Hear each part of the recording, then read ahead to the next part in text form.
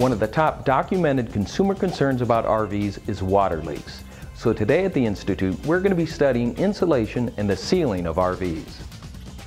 Let's start by looking at how most RVs are insulated with fiberglass. While fiberglass is okay at insulating, it was never meant to seal out water. So it doesn't. Here in the Amazology Test Lab, we'll be testing the sealing properties of Tounch-N-Seal foam insulation. But first, let's see how fiberglass insulation handles water infiltration.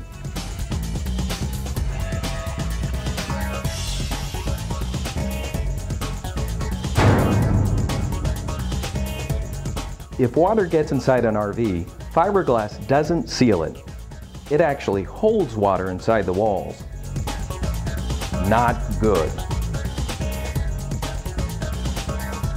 Let's change the paradigm. What if the insulation also keeps water out? We are now spraying Tounch-N-Seal from Seal Design into the tank. Tounch-N-Seal is a closed-cell foam that is virtually impervious to water with an excellent insulation value of R7.2 per inch.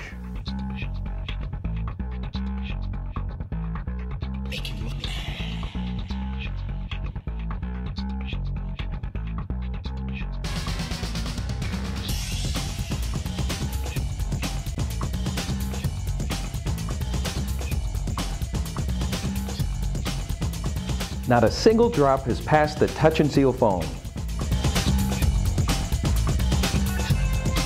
So imagine how well it will seal your RV.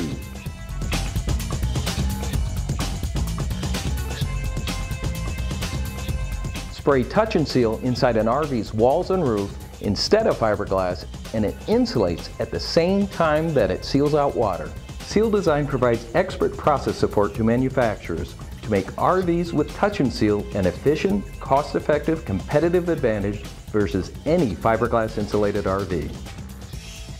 Seal Design has some amazing sealants to keep water out. But today we've learned that Tounch-N-Seal does two things. It's an excellent insulation and it helps to protect RVs from water infiltration. This is great for RV owners, and because it can lessen the potential for water damage, it can also help reduce manufacturer warranty costs.